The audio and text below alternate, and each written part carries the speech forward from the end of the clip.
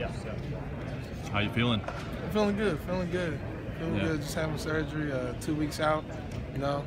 At the end of April, I'll be back full go, full healthy and ready to go. So hernia? Take a chance, yeah. When did that pop up?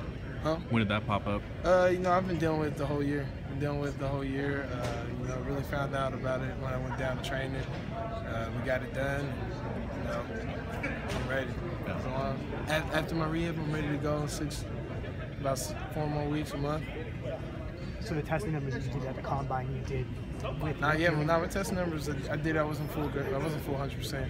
No, I was about 70, maybe 80, 70, 80%. Was You know, if that. Was there a thought about having the surgery sooner and then putting off the combine? Nah, there's no thought about putting off combine. Combine was definitely gonna be done. That was all my decision. You know, I was gonna run a combine no matter what. You know, as far as surgery went, we game planned and talked after. A couple weeks after, and decided to get it done.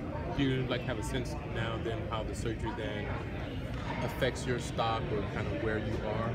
Nah, I don't think the surgery has any hurt on me at all. I mean, it's a real quick surgery. There's no pain, and then I'm good.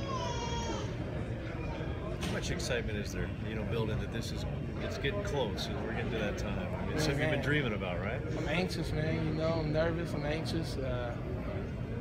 I just want to be here already. I just want to get it done with. I'm enjoying the experience. Not a lot of people get to be in my shoes. And I'm blessed. I'm just taking it for what it is, and thank you, God, man, upstairs. Remember the first time you thought about possibly playing one day in the NFL? Man, definitely when I was a little kid. I mean, you dream about that. You dream about being you're watching all your favorite football players play. You're watching all your favorite sports teams. You're cheering these guys on, and you want to be in their shoes. And I'm right there now. I'm so close to it, and we'll see what happens in April 28th when the draft day starts. So we'll see what happens.